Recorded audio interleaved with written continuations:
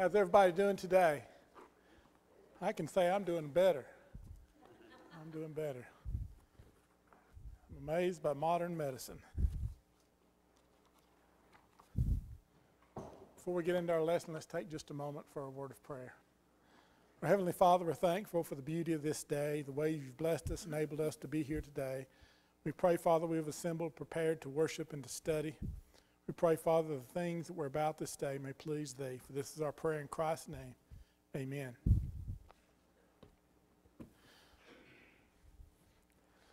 I want to back up and review just a little bit some of the things we've talked about this quarter. I don't know if y'all realized, about the same amount of time from Nehemiah entering Jerusalem to where we're at today in Nehemiah 10 is about the same amount of time that we've been in this Bible class this quarter.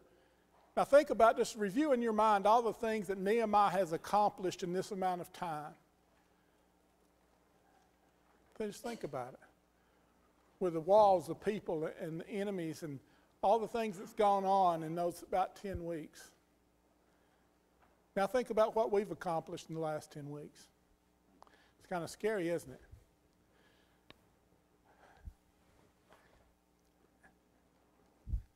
Not only has the city walls been transformed, the city itself, the walls built, the gates put up, the bars, it becomes secure again. But I think you're starting to see a transformation of something else. What's this other thing that we're seeing transform within this city?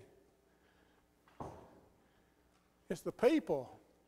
You had to see it the last couple of weeks in these last few lessons, the people.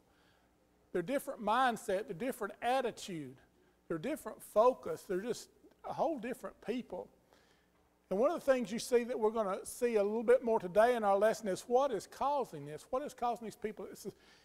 And one of the things you've got to understand, the same thing that causes these people to change is the same thing that changes people today. It's not somebody taking them by the shoulders and shaking them or taking them by the neck and abusing them. It's the Word of God. We've seen that word read, and they stood for a week, half a day for a week, and listened to the Word of God, and they cried. And last week we seen where they repented all day.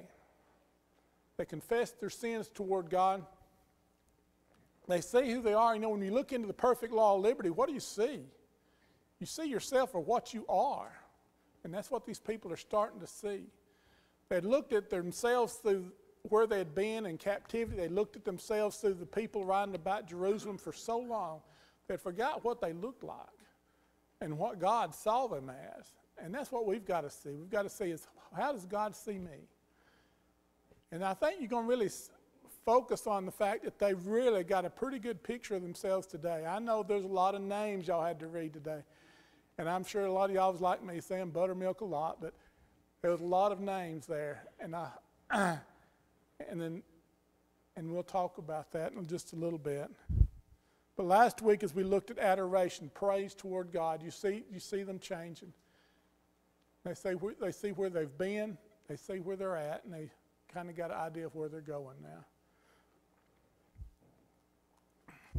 Last week there was a verse I think that kind of encapsulated chapter number 9, and I just wanted to review it just for a moment.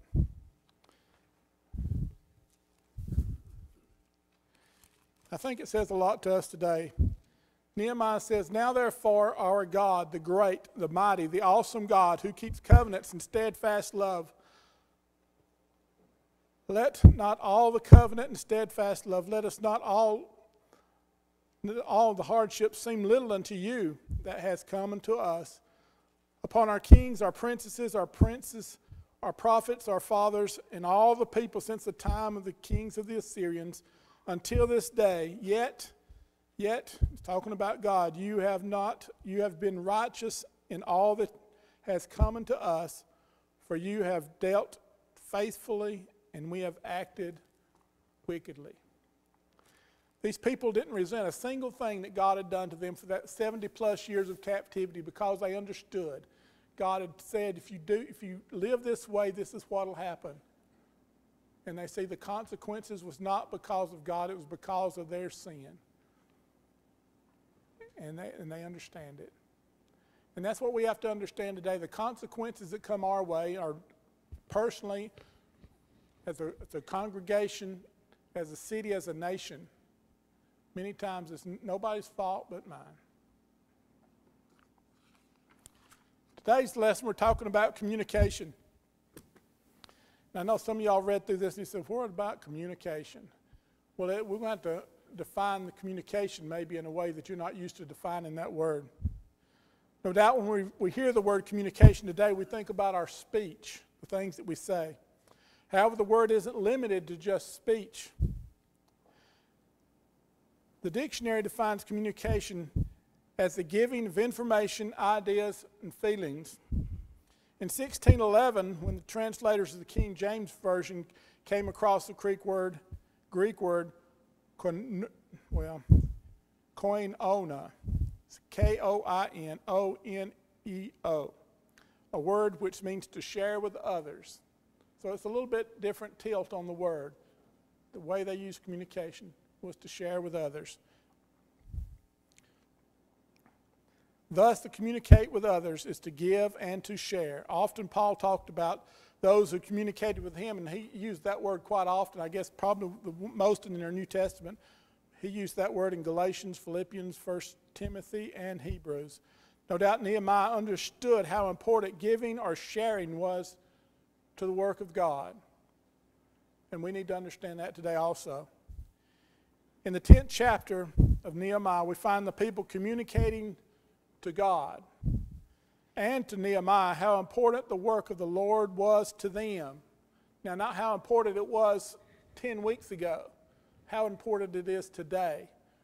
And we have to ask the question from the Bremen brethren, brothers and sisters, how important is the work of the Lord to you today? They communicated the importance of the Lord's work by, number one, their testimony. Number two, their time. And number three, their tithes. And we're going to take a closer look at each one of these. Now, the testimony we're talking about is not like the testimony if you were to go to one of our denominations and somebody would stand up and give it. That's not what we're talking about here, and you'll see that as we go through this lesson. The testimonies that they gave. The chapter opens, and the first part of this will be down verse 1 through verse 27 with all that list of names, and maybe into verse 29. The chapter opens with a long list of names, which I'm sure y'all read every single one of them and pronounced properly, of those who communicated to God and to Nehemiah that their commitment to the work. How many of y'all have ever signed a contract? You ever bought a house, bought a car, bought anything that wasn't yours at the time? You signed a contract. I get to sign contracts from time to time for things I purchase, and a lot of times it's things I'm committed to complete. And do you ever feel the sense of urgency when you start your name, start that J right there? It depends on how big the numbers are at the end, doesn't it? Well, at the end of this contract is sold. These people signed their name. And the way they communicated was through the testimony that they gave. These individuals entered into a curse and to an oath. Now, they understood this quite well. When you disobey God, there's a curse associated with it. They just spent 70 plus years in captivity. They understood that. Maybe we don't understand that so well today because we haven't been taken off into Assyrian captivity or into Persian captivity. But these people understood it quite well. And an oath. You might say they gave their word that they would walk in the light. The oath that they took and the curse that they entered into reveals their understanding of the seriousness of what they were saying. And let's consider some of the promises they made as they signed this document. They promised to walk in God's law. Verse 29. By their promise that they had admitted that they had not always walked or lived the way God had wanted them to. We find evidence of this in Leviticus 26:40, 1 Kings 11:33, and 2 Kings 21:29 through 22. They had been walking in the way that seemed right unto them rather than the way that was right unto God. Now, isn't that a lot of what we do today? Sometimes we think, well, I know, God, that's what you said, but right now and under this circumstances, I think this is better. I just, we say that to ourselves sometimes. We will kind of try to figure out a way around God's word, or maybe under it or over it, instead of going the way that God has told us to do. And these people have done this for generations, but now they see the consequences. They really understand the consequences of bypassing God's law to do it their way. In like manner, we need for men to promise to walk in the ways of God today, to walk in the light rather than in the night.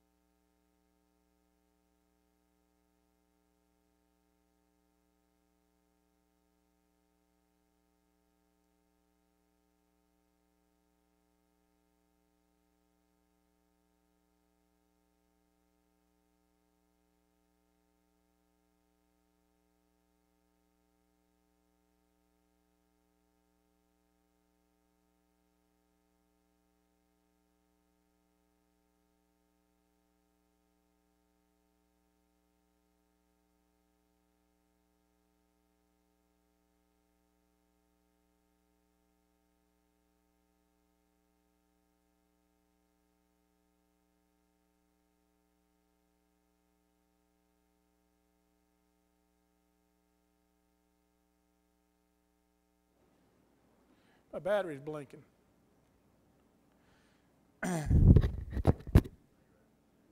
No, maybe I'm good. The first promise was walk in God's law, and we must do the same.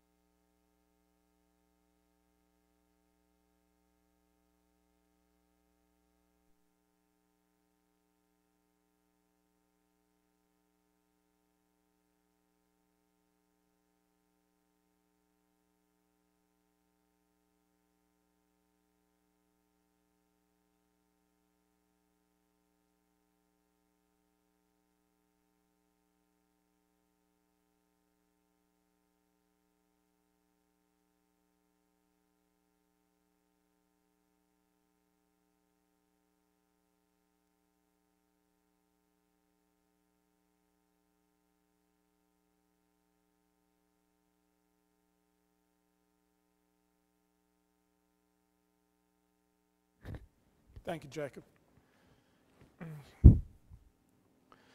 You can't observe laws and commands you don't know. We need to be in the book daily, often. Not only just reading it, but meditating on it. I know we don't use the word, and I say that often. We think about it. That's what we do in the South. We've got to think about it. And we need to do that often. That's why Bible classes such as this are so important. And our children being in Bible class is essential. Thus, the people were promising to pay close attention to what God said in His Word. That's why they could stand there half a day or 5 hours a day and stand and hear God's Word being. And they just didn't read the Word. They made sense of it. They defined it, and they illustrated it. So the people understood, and sometimes we as teachers fail to do that. Sometimes we're good at just reading what it says, but sometimes we don't define it very well or illustrate it very well. And you don't have much to take out the door with you when you leave. You've got a lot of words, but how does that fit me today? What will I use that for tomorrow? How will I express that to my family and friends? And we as teachers need to understand that and be willing to communicate that as also. That we can understand how am I going to use this to serve God. Today we need to have men to pay close attention to the words of God and to do all that they tell them to do. In Matthew 7:21, it says, "Not everyone that says to me, Lord, Lord, shall enter the kingdom of heaven, but those that do the will of the Father which is in heaven." There's a lot of people that, we think we know God. We know God about as well as we know the president. We know him by name. We know their picture or whatever. But do we know them? Do we know him? Well, he wrote a whole book for us to understand him, to see him, to understand all his attributes, and we see that, especially in our Old Testament. I mean, you see people dealing with God on a more direct basis than we do today, because he took care of sin pretty rapidly in the Old Testament, as he promised he would. He wasn't any surprises for these people. It shouldn't have been anyway. In Colossians 3:17, Paul says, "And whatever you do in word or deed, do everything in the name of the Lord, giving thanks to God through him." In word or deed. So that kind of covers it all. Everything that I say and every deed that I do, it's accordance to what God would have me to do. And the only way I'll do that is to know his word. So to think you're going to come here Chad a couple of times a week and you're going to get it all to know how to live perfectly before God and be righteous in judgment, may be some misgivings on your part, because that is not going to get it. We've got to be in the Word often enough to look like you'd want to be. I mean, it shouldn't like somebody's got to encourage you to be. I mean, if you're going to reach the finish line to be acceptable, you'd want to be prepared. So here they walked in God's law. They observed his commandments. Number 3, they promised not to arrange pagan marriages for their sons and daughters. And this is in verse number 30. For one of their major transgressions that they had committed was arranging marriages between children and the children of their pagan nations around them. We saw this in the very entrance into the promised land. This started just right off the bat. Today, we must understand the dangers of such arrangements. These marriages brought problems to Noah in Genesis 6, to Nehemiah in Nehemiah 10. We see it also as he continues to do for the church today. What are we teaching our children? You know, the second biggest decision anybody makes outside of becoming a Christian is who they're going to spend their life with from that point forward. Is that person going to help me to get to heaven, or are they going to hinder me to get to heaven or prevent me from getting to heaven? If that person is not sitting, and I don't have to beat on this a lot because we got enough examples here, enough people that will tell you which way it is accurately. Now, I grew up in a home and my dad didn't go to church. He became a Christian very late in life, as many of y'all witnessed. He was very old when he became a Christian. But that not going to church for my dad had a lot of influence on us 5 children. And not all of us are faithful. Now, what would have been better if he had been a Christian? Well, I really believe it without a doubt it would have been better. Even more faithful. It makes a difference. Understand that, parents. It makes a difference who your children date and who they will marry. As we see here, and it was laid out so well in Nehemiah, but because of the consequences that they suffered. Like these individuals, we have to give our word to God. When we obey the gospel, we become a bride of Christ. We made a commitment to be faithful to him and to act in the act of obeying the gospel. In Revelations 2, verse number 10, where it says, "Do not fear, you are about to suffer. Behold, the devil is about to throw some of you into prison, that you may be tested. And for 10 days you will have tribulation. Be faithful unto death, and I will give you a crown of life." These choices, these decisions, these directions are not easy, but it still gives you a much better outcome. Not only did he give us the word, but he gave us, we are under a curse if we do not keep his word. We know when you got married, all of you just married, you know you entered a covenant with that spouse, a contract. Now Christ is our bride. We enter a contract. Just big as this contract these people on this day signed 2,500 years ago. And everybody signed it. Just not those names you'll read down, all the women and all the children that could understand. They all was a part of this covenant or this contract or this communication with God and Nehemiah. We entered into the same contract when we became a Christian. To be faithful unto death, to earn that crown. We need to take that just as seriously as we took our own marriage vows when we became married to our spouse, even more seriously.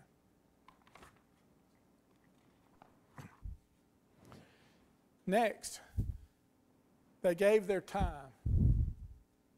They gave their time.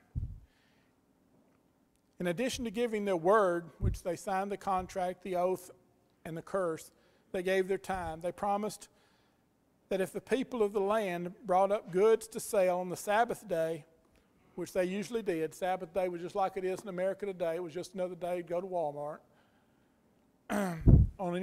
On another holy day, they would not buy them. Now, why was that important? It was important because God told them not to. That was his day, the Sabbath. That was their day that he had set aside for certain things, worship and rest. Further, they promised that they would observe the sabbatical years. We read this in 31. Every seventh year they were to lay their land by, and it was to rest, and they were to. And God said, and we'll just read it. And each one of these promises revolved around the issue of time. By not buying goods on the Sabbath day and by taking every seventh year off, they were giving their time solely to God. But I ain't got time for that. You know, I got to work. I got a job. I got a business. I got people that depend on me. I got a family. Well, how much faith do you have? How much time do you give toward God and the things that He has commanded us to be a part of and to do? Also, they were saving themselves from a lot of headache. After all, God had strictly commanded them to keep the Sabbath as He had prescribed in Exodus 20:23, Leviticus 25:26, Deuteronomy 31. In fact, the captivity from which they are now returning is partly due to the forsaking the Sabbath, as we find in 2 Chronicles 36 and 21, where it says, to fulfill the word of the Lord of the mouth of Jeremiah until the day had enjoyed its Sabbath. All the days that they lay desolate is kept Sabbath to fulfill 70 years. In other words, their 70 years in captivity had to do with their forsaking this command. And they seem to understand that pretty well at this point. 70 years a little bit late. It's hard for me to imagine that they're taking the time that God had given them. After all, God had promised, and up until the harvest of the 8th year, God had promised to give them such bountiful harvest on the 6th year that they would have enough to all the way the harvest of the 8th year. Now think about that. God's going to bless them with enough that it will last them all the way to the harvest of the 8th year. But they didn't see it that way. Or maybe they took that great bountiful harvest on the 6th year and said, well, I can make a lot of money from all this. I could sell this. Maybe they were thinking about building bigger barns or making profit from the great harvest that God had given them. Instead of saving it up for that 7th year that they would donate to God, they would give it to God in service to Him. It would sound like a great arrangement. However, they worked instead. They didn't trust God. That's the whole bottom line. They just didn't trust God. Their faith wasn't there. They thought that they could do more with their time than God could. What about us today?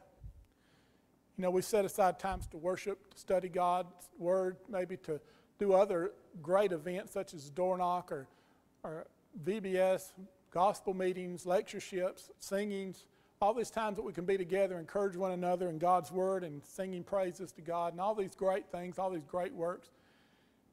And we don't. Well, I've got to work that day, or I forgot to mark that on my calendar, or my kids have a ball game, or we've got some reason. Well, I guarantee you, every one of these people in that nation had some reason that they didn't do that. I've just asked any one of those Jewish people before this 70 years, from the time they entered Canaan and all the excuses as they started and they grew and they grew and they grew. I'm sure they had just as good excuses as I do, probably even better. But they was just what they were excuses. The amount of time that we give either communicating to God how important we believe His work is and how important it really is. Let's make sure that we redeem the time, buy it up, to make sure that that's been given us, that we can use it to serve God and to communicate to Him how much we love Him. You know, communication with God goes a lot further than just prayer. I know that's the way we think about it. When we talk about communicating with God, we think about praying, talking to Him. But our actions every day is a communication to God by our works. In the book of Ephesians chapter 5 and verse 16, it says, make the best of the time because the days are evil. Colossians 4 verse 5, it says, walk in wisdom toward outsiders. Making the best use of our time. Making the best use of our time. He's talking about the wisdom toward outsiders, non-Christians, people that aren't Christians. Everybody that goes up and down this highway today in front of here, they see all these cars out there. Does that have an impression on them? I think it does. And maybe the empty parking spaces makes an impression on them too.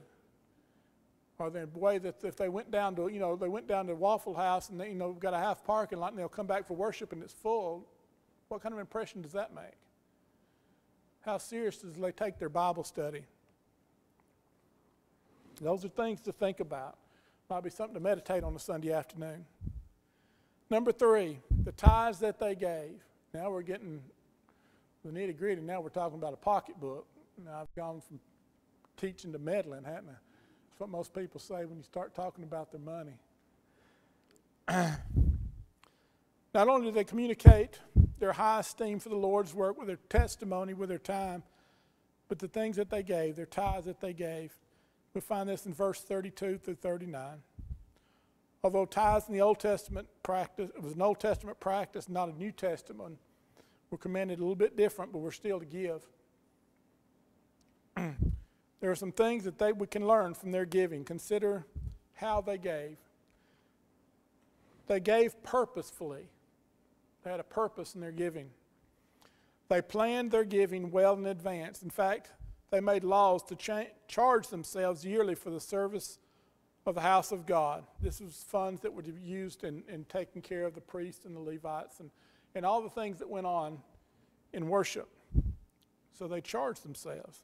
The amount that they agreed to was 1/3 of a shekel. Now, if you read back in the book of Exodus, this was somewhat a lesser amount than had been agreed to under the law of Moses. And most agreed that was because of the poverty that they suffered at this point. Up to this point, they'd been under the thumb of these people out like Sanballat and Tobiah and all them. They just weren't wealthy people, unless they were some of these people that were taking advantage of the situation, like some of the nobles had. But most were not that wealthy. But they gave 1/3 of a shekel just for that purpose. Well, that's not the only thing that they did, so there was other times to give. Likely the amount was lower because of their poverty, as I said. As you know, God has always made provision so that the poor can always participate in the work. Now, listen to that. The poor can always participate in the work. There's nobody that's out. Well, I'm too poor or some excuse that I don't participate in the things that God asked us to do. He's made provision for that. Today, our giving is to be purposed and planned also. In the book of 2 Corinthians, in chapter 9 and verse 10, each one must give as he has decided in his heart, not reluctant or under compulsion, for God loveth a cheerful giver. I mean, we give with a purpose, is what we're talking about here. I'm giving today because there's children's homes we support, there's missionaries we support, there's people in preaching school we support. There's, just look at our budget. Look at the good works that go on that you help support. And y'all are great givers. But we have to take that as an individual and then say that, we say that, Bremen's a great giving church. Well, am I a great giver is what I'm saying. We have to look at it individually. Do I give with a purpose? Do I see when I'm putting that monies in that collection plate, do I see where that money's going? Do I think about what that money's being used for? I think it's helpful. I love to read our missionaries' letters. Brother Waldron and some of the other missionaries, they write these tremendous letters. And I would encourage you to look at that board from time to time and just read and see what's being accomplished in the name of the Lord all over this world. And we play a small part in that. And then we get the letters from the preaching students. We put them on this board on the other side, and we see their grades they're making, and we can scoff them if we see them. And from time to time we'll have one come like we had Scott here the other day. And see the progress they're making. And it is neat to see, the progress that these men make. And the dedication. We've got some men that we're supporting and have supported that quit excellent teaching jobs, accounting jobs, and said, I'm going to preach the gospel. Now, I mean, these men are doing awfully well for themselves financially and for their family, and I'm going to stop doing that, and I'm going to dedicate my life to God and preaching the gospel. Now, don't you think that took a lot of prayer and thought into making a decision such as that? And that's sort of what these people are saying here with the faith that they're exhibiting right here in this chapter number 10. Lord, it's in your hands. I'm going to dedicate myself to you. Not only in my time and my monies and all my efforts. Let's see where I got to. They gave with a purpose. Too many people today give haphazardly. We open our wallet, or at the last minute we write that check, and we see what's left over from Mama going to buy groceries yesterday. You know, that's the way it works sometimes. Instead of when we got that paycheck, even before Uncle Sam gets his, I remember Brother Winford Clark was here, and when he talked about tithing, which he did, he talked about everything from time to time. He preached the hard stuff pretty regularly.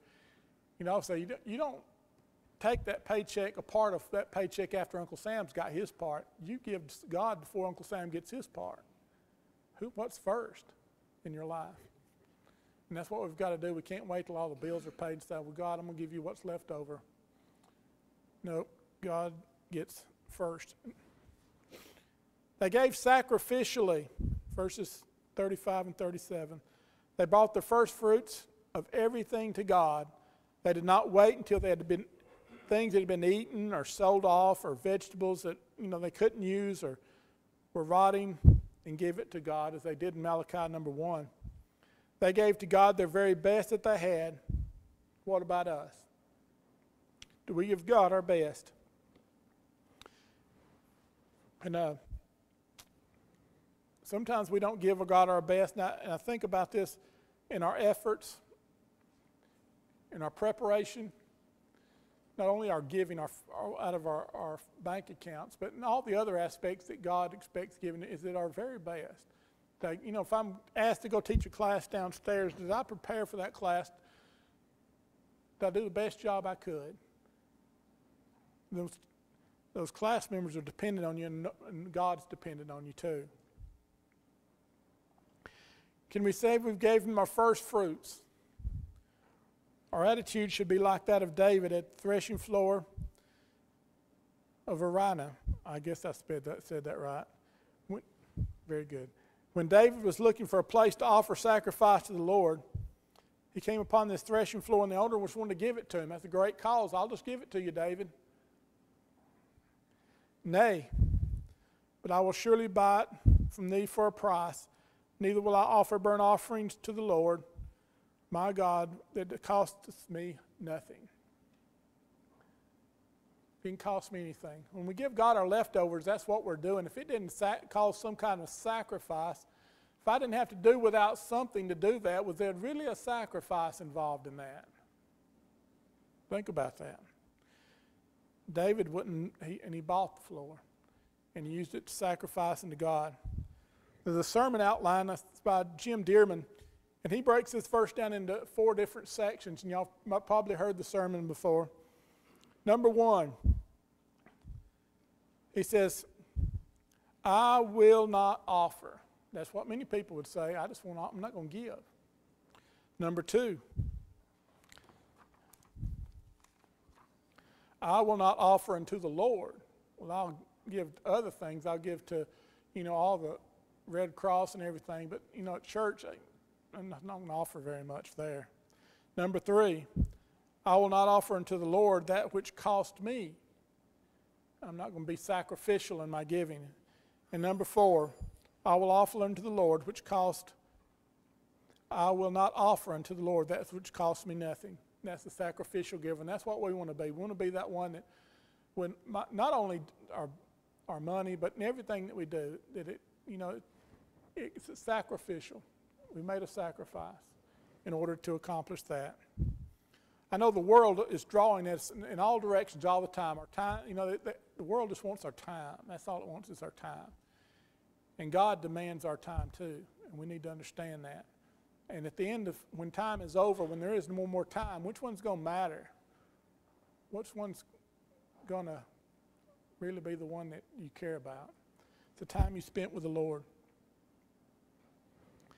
The individual, like David, is willing to give up everything in order to give to God. Of course, this fourth and final attitude is the attitude that all of us must have. They made solemn promises, a covenant, a contract, and communicated to God not to forsake the house of God. What about us? Can God count on me? What are we telling Him by my giving? Are we telling Him that His work is extremely important, or is it really not very important? We are privileged today to read the 10th chapter of Nehemiah. The names of those who communicated the love to God and His cause, and their giving, their testimony, their time, and their tithes. What if there was a list today? What if we were to set a list out to sign for all the men and women and all the believing Christians? And what if God was the one that put the names on there? Would our name be on that list? Would we be willing to sign a list such as that? That's the question. In Luke 21:4 it says, "For they all contributed out of their abundance, but she, out of her poverty, put in all she had to live on." God is faithful. It took this nation years and years, 70 years in captivity, to start to re-understand that. Let's don't be so foolish to take 70 years to figure out that God is faithful. And everything that He says, all the promises and all the curses, He's just as faithful in one as He is the other. He's not going, He's not going to give apologies to all the people that He destroyed in the Old Testament, because He said, well, they have it harder in the 21st century than y'all did, so I'm going to apologize. I'm sorry, I condemned y'all, but these people get a pass. That's not going to happen. We need to take the lessons that we learned from chapters such as this in Nehemiah, and we need to take them to heart and live them out in each day of our lives. Next week, I want y'all to read the 11th chapter. We'll be talking about participation. Participation. And I would suggest that you take time to, in the 10th chapter, to meditate on the things that we've talked about today. I don't know if you found all that was in that chapter.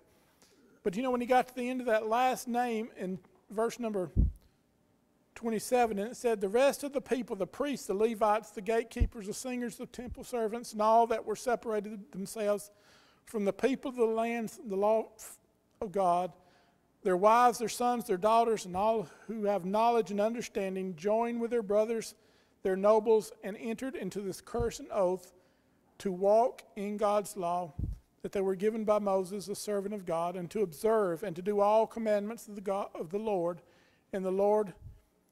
and His rules and His statutes." Is that our mindset today? Is that what we want to do? To do all and observe all and to do all God has commanded us to do. Do you have any questions, comments? Went by pretty fast, a lot faster than last. Yes, Bob. Nehemiah was a leader, and leaders are important, but it all goes back to the individual person. Exactly. One thing I didn't talk about too was, I want y'all to think about this. From the first time we introduced to, this won't take a second, to Nehemiah, think about the relationships that Nehemiah had and cultivated. Number one was his God. What was another relationship he had right quick? The king. That was kind of important, wasn't it? What other? When he got to Jerusalem, the relationship with the people. Even his enemies, Sanballat and Tobiah and them, you think, well, he didn't have much relationship. He did. He had a tremendous relationship with them. They knew he stood, he stood for God. They knew where he stood. He didn't waver. He didn't compromise. That was extremely important to your enemies, to know who you are and what you're about. The relationships, what relationships are we cultivating today for God's use? Everybody's important. There's not a single person you pass day by day. The relationship you have doesn't matter to God. Think about that too. Thank you very much.